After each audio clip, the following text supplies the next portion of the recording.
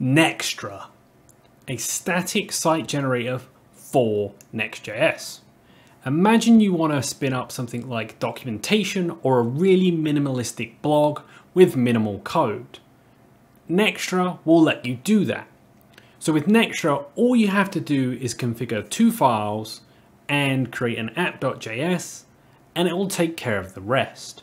It's powered by Markdown, which makes it really easy for anyone to get started.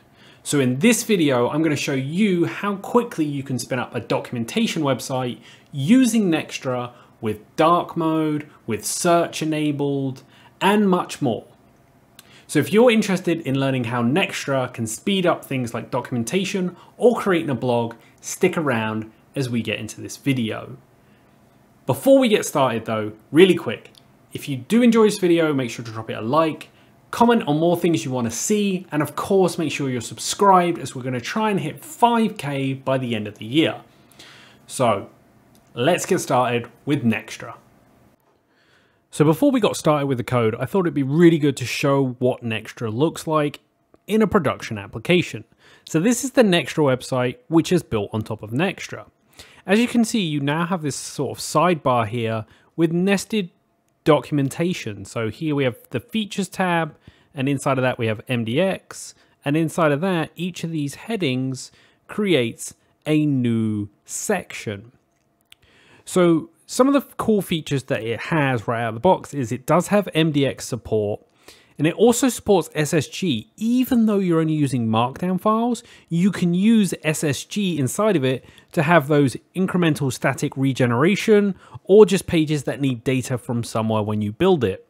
On top of that, Next Image is supported out of the box and is great. So it gives you the same ability as you do with Next.js, even with this.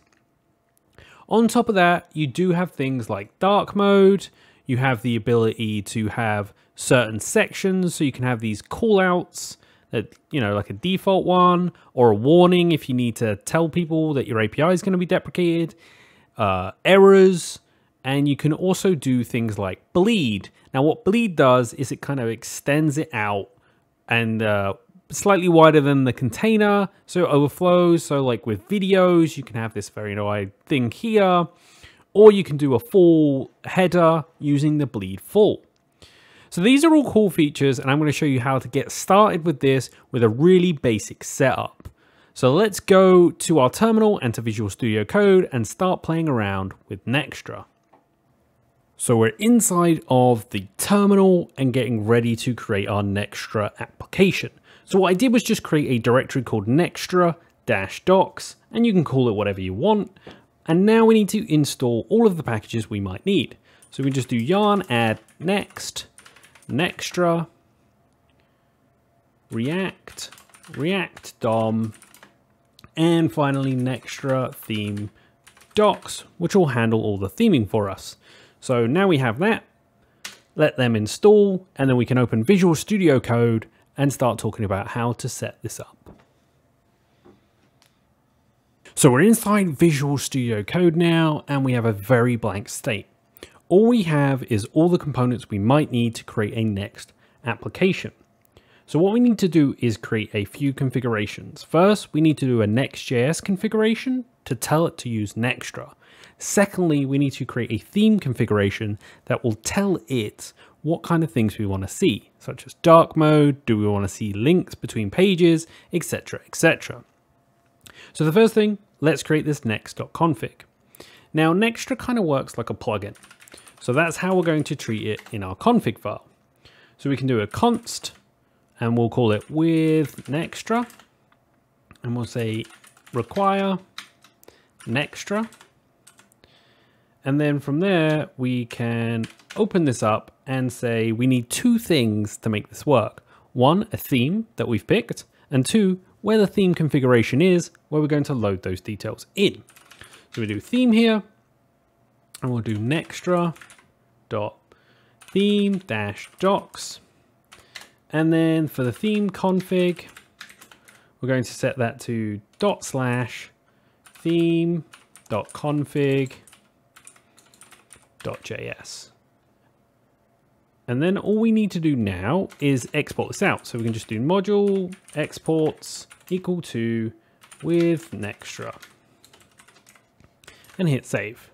So now that next.config.js is done, we just need to create a theme file. So we can do a new file, theme.config.js, and just make sure that this matches wherever you want to call it. Then all we need to do is create our theme. Now, the way this works is we do an export default and we create this object, and inside of here we give it all the options that we need. So one thing that you want to do is set where this should live in GitHub, as well as where the doc repository base should be. So we do GitHub here, and I'm just going to set this to https github.com/perkinsjr, which is mine, and then Nextra-docs. Then I'm going to copy this to save a bit of time and set docs repository base. So the repository base, set it to this, but /blob/master or main as it is by default now. So now we have that. Now we get to sort of decide what kind of things that we want. So one thing I like is the title suffix, and this gives us just something on our titles. So we can do title suffix, and I'll do dash James's docs. And now the real configuration starts. So I'm going to tell it that I want next links. So links to the next page. I'll set that to true. I want back. So previous links, I'll set that to true. I like dark mode, so let's set dark mode to true.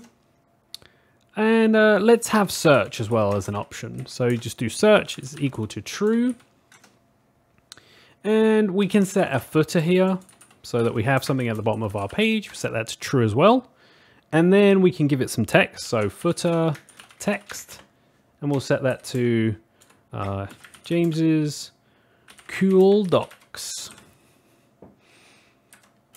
2021, and then we'll hit save. So now we have this options, and it has all sorts of cool features. So we're going to have links on different pages. We're going to have a dark mode. We're going to have search. We're going to have a footer that has James's cool docs, and all of our titles are going to have a suffix of James-docs. So now we have that. Now we just need to actually start creating pages. So we do need to create a new folder here called pages. And the most important one is _app.js. This is how we tell it we're going to be using Nextra again. So we can do import Nextra-theme-docs styles.css. Now this is fully extendable, so if you don't like the styling, you can make your own.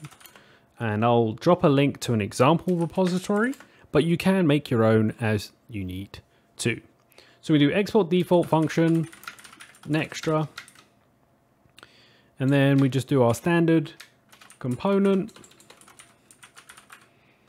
comma, page props, and then inside of here we just do return component.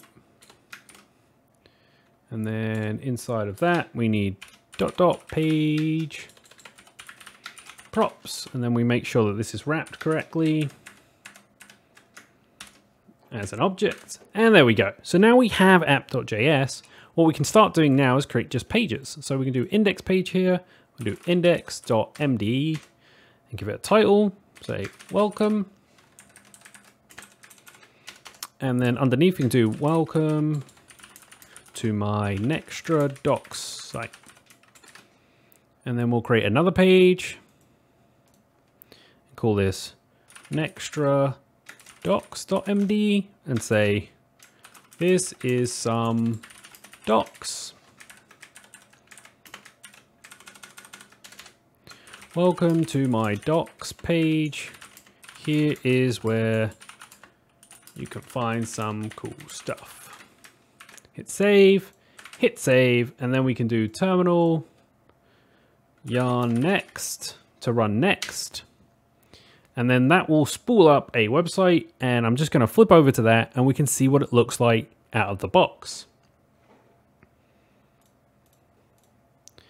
So here we are on our site already, and as you can see, it's built this sidebar with index and next, and if you click them, it will take us to the site part that we need. We have search, so we could search for NX, and Nextra docs immediately comes up. We have dark mode. If this was a GitHub repository, it would be here. So we have dark mode here, and everything's ready to go. So that's how easy it is that you can set up a docs page using Nextra in minutes. So what did you think of Nextra? Really simple integration to give you a fully fledged documentation site using just Markdown. It's really powerful and really easy to get set up. So now there's no excuses for people to be like, documentation is too hard to implement. Now, if you did enjoy this video, make sure to drop it a like, comment with more things you want to see in the Next.js and Jamstack world. And until next time, see ya.